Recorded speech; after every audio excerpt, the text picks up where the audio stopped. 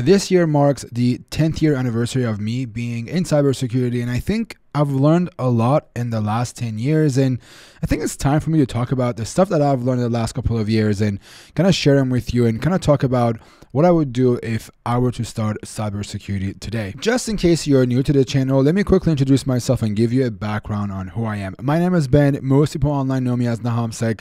I'm a hacker and bug bounty hunter. I do public speaking, but a lot of people know me from hacking to a lot of big organizations. Those are like Airbnb, Snapchat, Apple, Department of Defense, you name it, I have probably hacked into them, and that's kind of where I got my quote-unquote click to fame. And now I make YouTube videos and hack on the side as just a hobby and things like that. So I kind of want to get that out of the way so you kind of know what my background is and who I'm going to talk about and who am I to talk about my 10 years of experience. But all jokes aside, I think I've learned a lot, and this could be valuable to a lot of you, especially if you're just getting started with your career. And if my background story is kind of intriguing to you, drop me a comment with the word story. Maybe I'll take it and make a video out of it. But let's talk about the things that I have learned in the past couple of years and maybe some of the things that I would have done differently.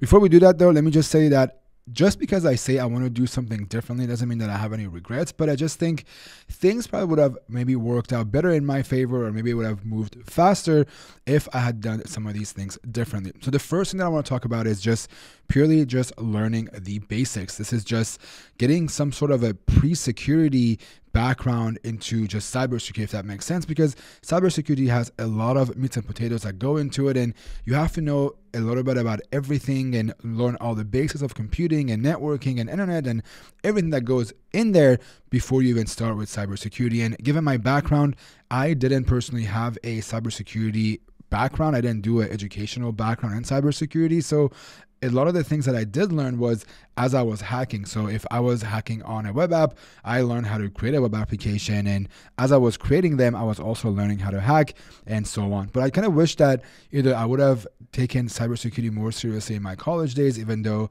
the school that I went to didn't actually offer a cybersecurity degree or a good program, or I would have just taken some cybersecurity course that kind of gave me all the basics before I jumped into just web hacking and just dig into it. And if you're looking for a recommendation, I recommend the postgraduate program in cybersecurity by our sponsor, Simply Learn.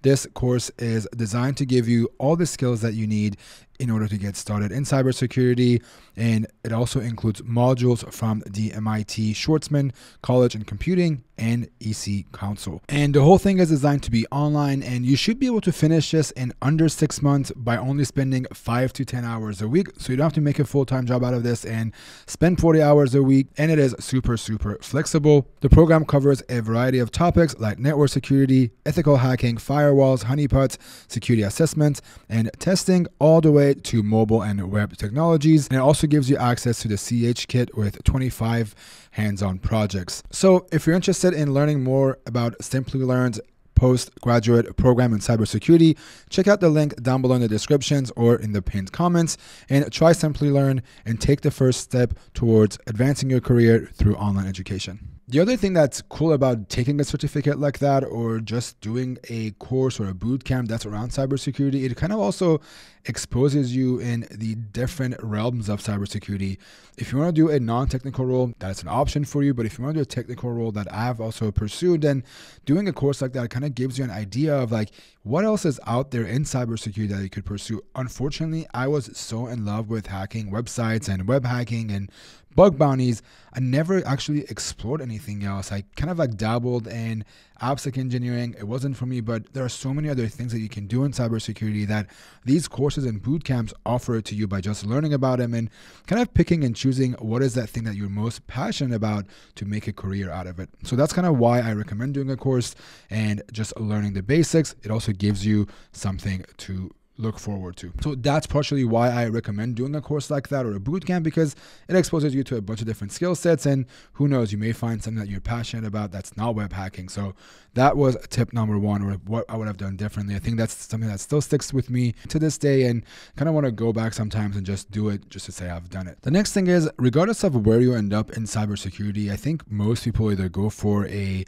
offensive side of job, which is the red team, or they go for the blue side, which is the defensive side of cybersecurity. cybersecurity, you need to learn about how both of these teams work, or how both of these different sides of the cybersecurity work. Because if you don't understand each side, then I think that just gives you a disadvantage with your job, because one, you can't communicate to the other teams, especially if you're working in an organization where you're supposed to work with your blue team. But also learning how the defensive systems are built, what are the things that matter to those teams, also makes you a better hacker and gives you an edge and advantage as far as your work goes. So I kind of wish that I would have done this early on. I didn't do this until recently, where I didn't understand how blue teams work. What are the things that blue teamers look for? What are the things that they research? And honestly, learning about how they actually defend organizations makes me understand what are the things that I need to learn to become better as a hacker, to not get caught or just be able to evade the systems that are in place. This could be very, very important. Maybe not important for you in the beginning stages of your career, but that is something that I really, really recommend, is just kind of dabbling and learning the basics of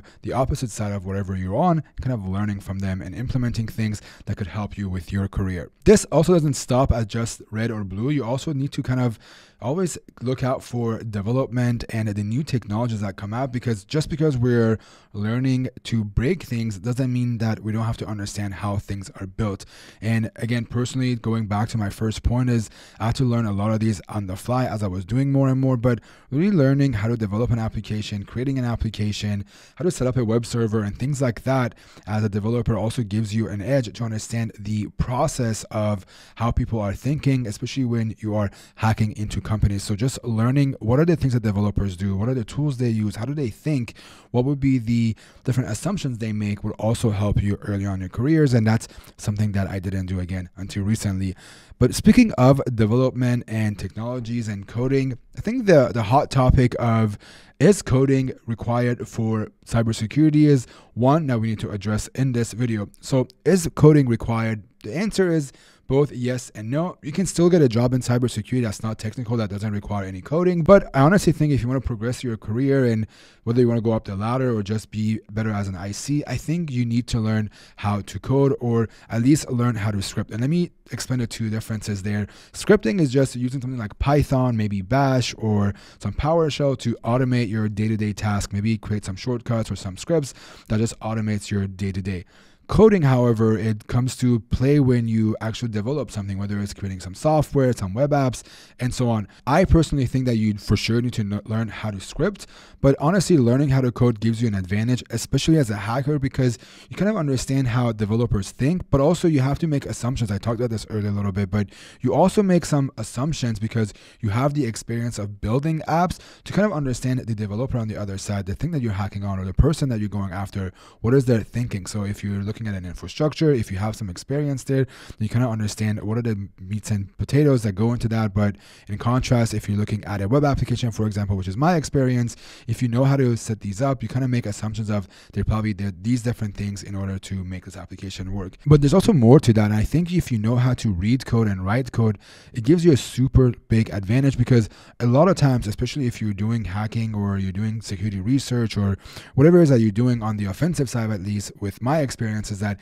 a lot of times you have access to the source code of these projects. They are either open sourced, or this company uses a framework that they have designed that could be accessible within their GitHub repository. So when you have access to the source code, you really are able to find and understand these different aspects of this website a lot quicker than somebody who doesn't. And personally, I didn't really do any coding, especially scripting, until 3 or 4 years into my career. And then recently, it's when I've just been more intrigued about learning how to code, maybe more even with Java apps, and just learning how different things are created, because I'm realizing the more and more I understand how these things are created, the more it's going to help me succeed. And honestly, if you've gone to a college or you have done some cybersecurity program, especially in a formal education, this shouldn't be an issue. A lot of times I know they teach you Java, Python, and C++. So if you're in college right now, make sure you pick up one of those languages.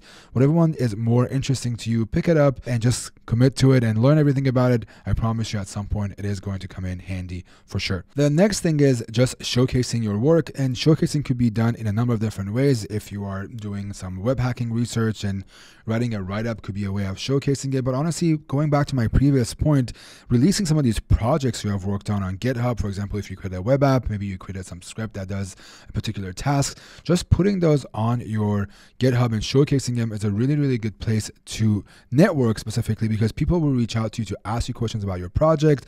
And also it shows what you're doing. And honestly, again, going back to my personal experience, I didn't really showcase a lot of my work because I was just afraid of putting things out. And the things that I did put on my GitHub were just because a lot of my friends who were using it, they just wanted to have access to it, and I just posted them. But I kind of had this imposter syndrome that I didn't want to post anything online. But honestly, I think that is one of the coolest things to do, is to post your work online, let other people use it, and use it as a networking place to leverage and meet more and more people. But also the showcasing your work goes beyond it. Do CTFs, go participate in online CTFs that are happening. Maybe a conference is hosting a online CTF that you can participate. Maybe you can go do something like Try Hack Me, Hack the Box, Hacking Hub, all these platforms that give you some certificate of completion, or maybe they give you a leaderboard or something that you can put on your resume. It's a really, really good place.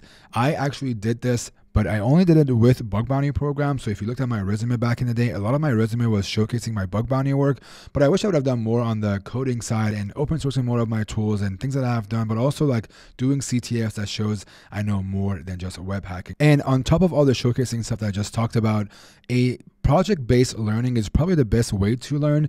So not only you are showcasing your skills and you're showcasing that you can build stuff, but you're also showing people that you're actively learning things. And that's probably one of the most powerful things that you could do on your resume. And the last bit that I think is the most obvious is to just join a bunch of good communities that can support you, and you can just meet people. And these communities could be online or in person. So if you have a conference near you, or even a tech conference that's not cybersecurity related, go get involved and meet people. Networking is key in everything we do in cybersecurity and everything we do in life, but in cybersecurity itself, we also have access to these online communities, which makes them great and a great place to just learn from each other. So if you're looking for some online communities, don't just go after your niche. Maybe you can find some of those Discord groups or Slack groups that are in your niche that you want to be, but also branch out and go into the different related niches that are adjacent to what you want to learn. So for example, if you are a person that wants to get into pen testing, don't just join pen testing groups and Slacks or Discords, but also join the other Discords that are maybe focused on purple teaming or blue teaming, and kind of just be a fly on the wall if you want, and just see what are the things that they're talking about, what are the different trends, and what is that you can learn from them as well. So just community itself is huge.